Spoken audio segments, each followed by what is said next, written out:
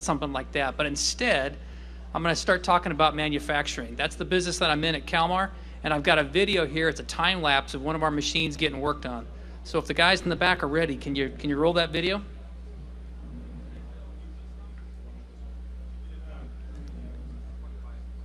Those are the slides. I think I gave you a video that you can add to it.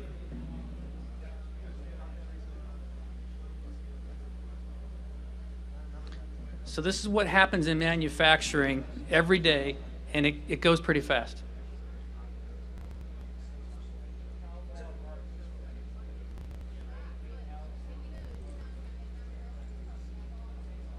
Looks like you got it. Can you make it play?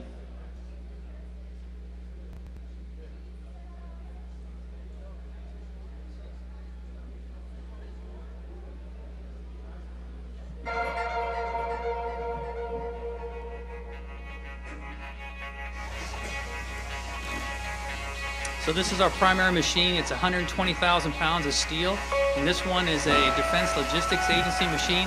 They're rebuilding it. It gets torn down and then reassembled. And this is a 90-day process being shot in about 1 minute.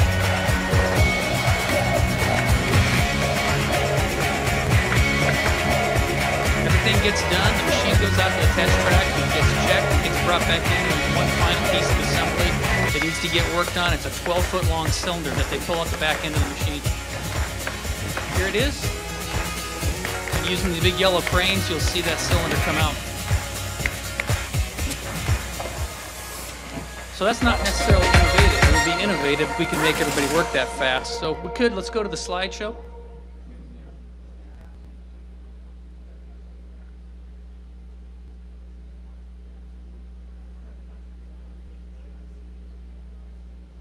And let's think innovation. Go to the next slide, please.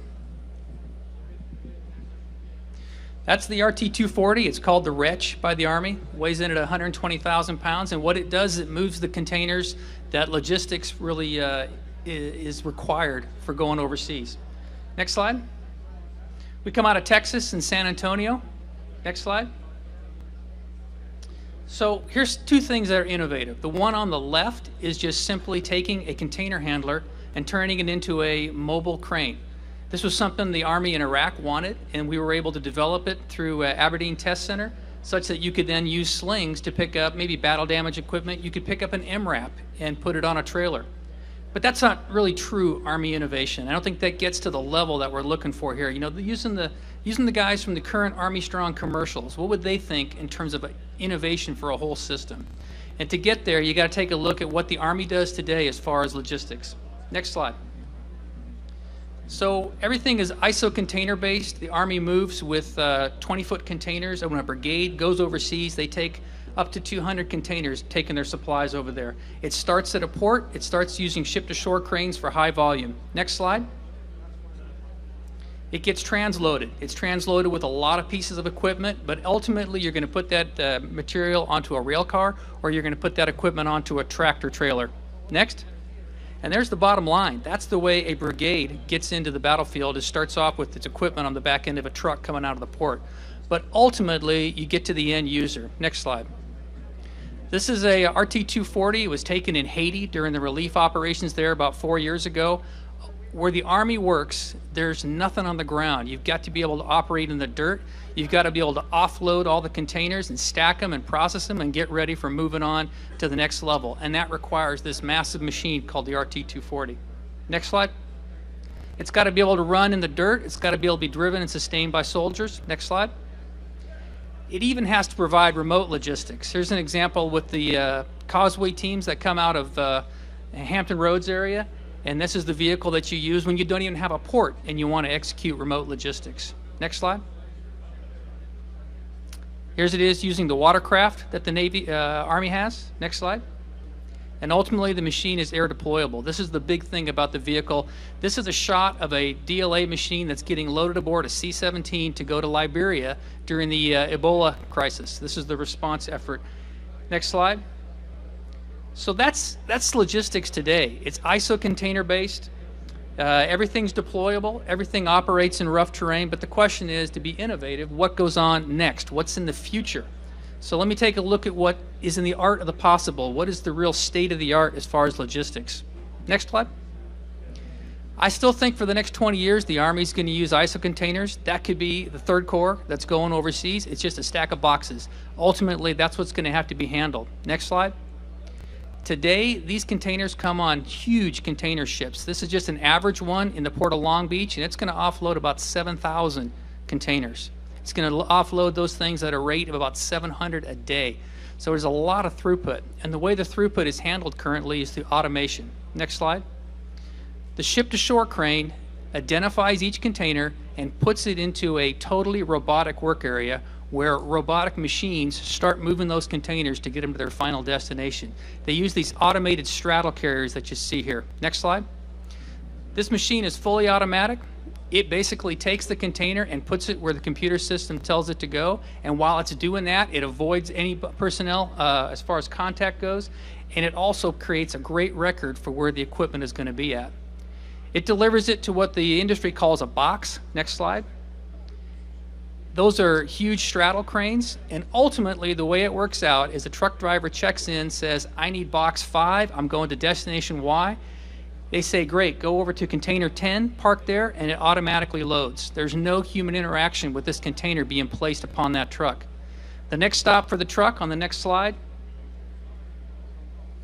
is just as the truck leaves. It gets checked not only by a Wi-Fi system, but also by a optical character recognition system that identifies the truck, it identifies the equipment, and you've got in-transit visibility of where this thing is going. So this is the state of the art, and this is what I think the art of the possible is if we go on to the next slide. The key here is that each container is not being tracked. There's nothing magical about it. It's the MHE that's getting tracked. It's the vehicles that are moving it. Once the computer says, put box 5 in position Y, it keeps a record of it. So when they want box 5, they just say, go to position Y, and it has to be there because every vehicle is connected.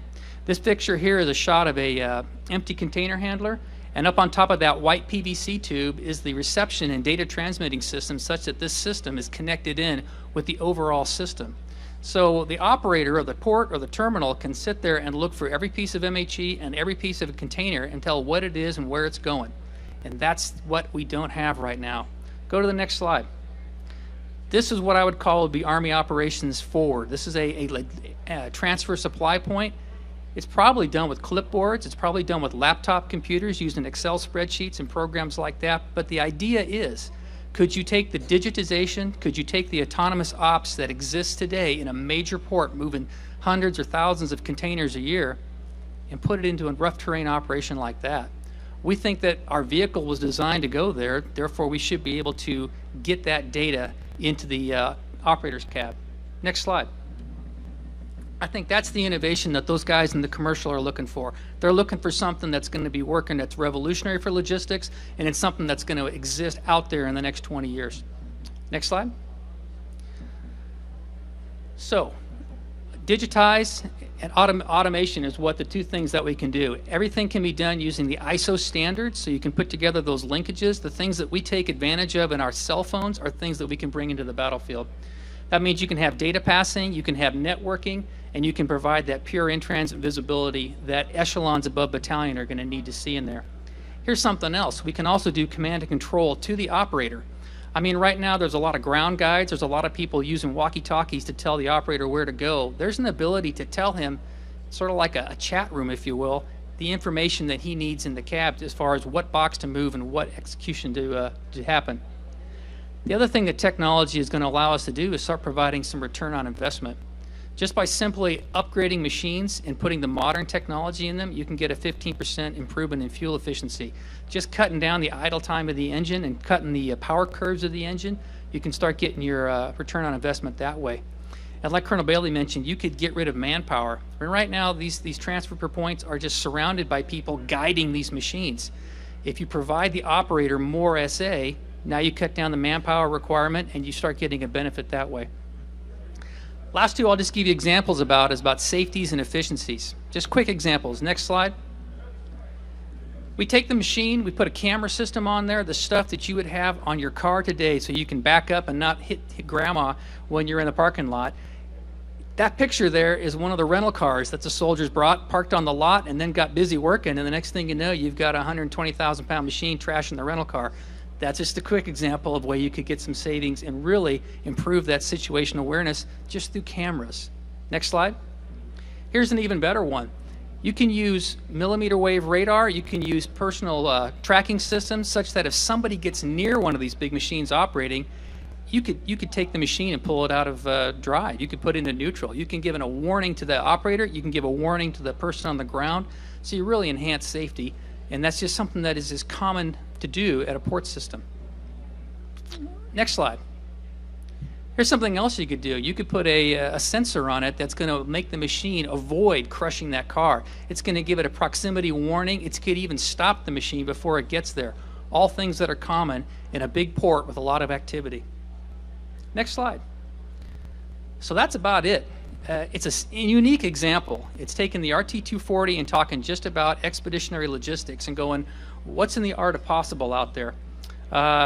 Really, you could change it all by bringing the technology of today and putting it in there and getting it so it flows forward into the Army's battle space.